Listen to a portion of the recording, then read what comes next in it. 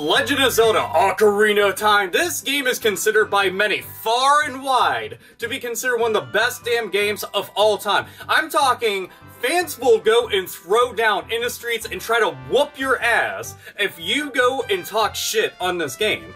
Not only is this game respected for what it brought to the table in terms of just what it did for gaming, but it's considered one of the best within its genre, one of the best of its era, one of the best on its platform being the Nintendo 64, now even on the 3DS because that damn good remake, and one of the best from the camp of Nintendo. You figure the Legend of Zelda franchise is one of the crown jewels for Nintendo. You know, the Nintendo Empire is able to go and reign supreme thanks to franchises, AAA franchises, such as The Legend of Zelda, one of the most epic adventure game series of all time. And Ocarina of Time has stood the test of time, haha, pun intended, and bust out the Ocarina and go and travel through time and shit, go from little kid to being an adult, and you do all this shit without the TARDIS. That's pretty fucking nice, and you do it without a DeLorean, so that's pretty fucking badass. But anyway, so this is obviously a game that people love and respect and play through all the fucking time. I've seen speed runs of this game, I've seen ROM hacks of this game, I've seen people go and play through the physical version of the game, I've seen people do so much with this. I've seen it run on multiple different game engines, I've seen it remade, I've seen it demade. It's The Legend of Zelda Ocarina of Time. The title alone suggests excellence. I've seen tons of debates and arguments over this. I've seen reviews. I've seen people just love and admire this game. And it's something that's just a big part of gaming. Now fast forward to today. You have MegaTgarret, who is visually impaired. This dude's blind and he played through the entirety of this game from start to finish. This is a big time deal to gamers, and it should be, because that is something I found to be one of the coolest damn things ever. I saw that title, I was like, holy shit. I clicked on the video and I sat there watching it, and I was just amazed to see how he was going through this. And I've read tons of different articles, watched various videos, and heard lots of things about how visually impaired people, anybody who's blind, wants to play a game, and how it's set up. When he was playing through it, he had two speakers, and he was doing this through emulation, so through a lot of save states, so that he could keep retrying different sections of it, played through the game. I'm just like, holy shit. This is amazing. You know, I felt proud watching this. Like, I felt good. There's a lot of times I've seen people go and best a game, and I was just like, man, that's awesome, because that's such a big time achievement. You know, us as gamers, we want to go and see somebody truly go and get the high score, go and defeat that boss, go and do anything and everything that they can within a game, because it's just an awesome feeling. You know, you want to go and celebrate that, and this is something that I think is worth celebrating. When he played through that, and he was guiding us through the adventure, showing how he had to go about different tasks and go after some of the monsters, after some of the bosses, how he had to go through some of the dungeons. I'm just like, holy hell, dude. This is one of the coolest damn things in the entire world. Yeah, I had seen some people going and downplaying. I'm like, well, how can he truly enjoy a game like that if he can't see it?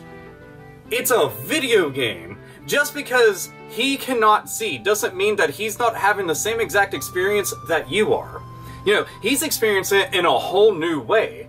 You figure, okay, Koji Kondo, who did the music for, when he composed the soundtrack for Ocarina of Time, which I still consider personally, I still consider this to be one of the best works that he's done, ever. You know, and there's a lot of folks out there who will argue and debate over which soundtrack from Legend of Zelda is going to be the best, but I have considered this to be one of the better ones of all time. He got to experience that music in such a different way that we wouldn't even be able to perceive. You know, the mixing and mastering of all the audio within the game, that was his way of understanding what the heck was going on. You figure, you're able to hear all your footsteps, you're able to hear all the different monsters, the noises that they make, every single action that you take, you're able to tell what's going on, and he was doing everything through trial and error, and this is over the course of years. Years that he put in this time and dedication. That is impressive as hell. I mean, that was one of the things, like, I smiled seeing him go and defeat Ganon. I was just like, hey, I'm sitting there applauding at a screen to see somebody going and beating a game, because I'm just like, dude, That fucking rocks right there. And you know, some people are like, yeah, well, others have done, like, the game blindfold and blah, blah, blah. People have done speedruns within, like, just mere minutes and all this other shit. Who the fuck cares? Why are you downplaying something like this? Why aren't you celebrating? Why aren't you cheering him on? You know, I don't see why people want to go and tear down something that's beautiful. I don't really get it, because this is fucking great. You know, you got to go through all these different things in a way that I won't understand. You got to go through the Forest Temple in a way that I'll never experience, and the way that you did it, I found to be way more impressive. I'm just like, holy shit, dude, that's so fucking awesome. Like, just, that's fucking badass. You got to go into the Shadow Temple, you got to best everything, you got to beat all these, like, wow. That's all I can say is wow. You know, I love hearing about stories like this, because I think it's just one of the nicest things that, this is how I want to start off my year. This is how I want to start off 2016. This is my first video of 2016, and this is starting off on a high note, in my humble opinion. You know, I've seen, like I had said earlier, I've seen a lot of articles and stuff talking about how they have made games from the ground up for those who are visually impaired. And through a lot of sound cues, through things that are done through touch, like on tablets and on anything that's got a touch screen, they've been able to go and make things like that. And I just thought that was really kick-ass. You know, I've seen games that were modified controllers that were specifically designed for anybody whose motor skills weren't capable of being able to pick up a controller and use it in such a way. And this is just another one of those things that somebody was just using sound, just using speakers. They figured their way out and using save states through emulation. And another reason why emulation has really helped a ton of people out there, because without it, he wouldn't have been able to get through this game in the way that he did, because he had to go and keep trying over and over again for certain sections of the game, because without it, he'd get stuck and you wouldn't know what to do. So this is just, it's lovely, man. It is. Like, this right here, brilliant. Absolutely brilliant. But MegaTgarret, my hat's off to you, sir. You know, I just found this to be a really compelling story and something that I want to go and share with everybody. In the description, I'm going to have the link to the video. I highly suggest you to watch that. Watch that in its entirety from start to finish. It's not an extremely long video. It's like around, what, 12, 13 minutes, some shit like that. Watch it in its entirety, because I think it's really cool. He's also got other videos on there. Maybe go and give this dude a subscribe. You know, I think that it's worth it, considering what he had done. And I find that to be really cool. Not only that, but I feel that this could even instigate other people to try the same exact thing, feeling that they may not have had a chance in the world to do something like that, but now will feel invigorated to do such.